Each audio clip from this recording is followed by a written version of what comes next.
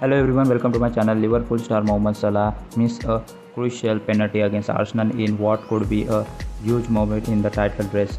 Mohamed Salah had the perfect chance to double his own tally with Arsenal 2-1 up at Anfield.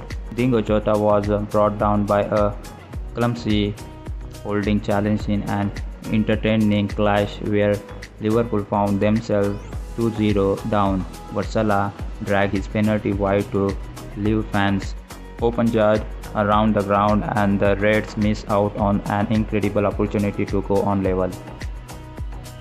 Klopp could not bring himself to watch back into the crowd from the managerial dugout, and after the penalty was taken, he fist pumped in celebrations, assuming his man had scored. However, the groans around the stadium saw the German manager swivel round to see what really happened, watching his player turn in this instance of celebration the goal.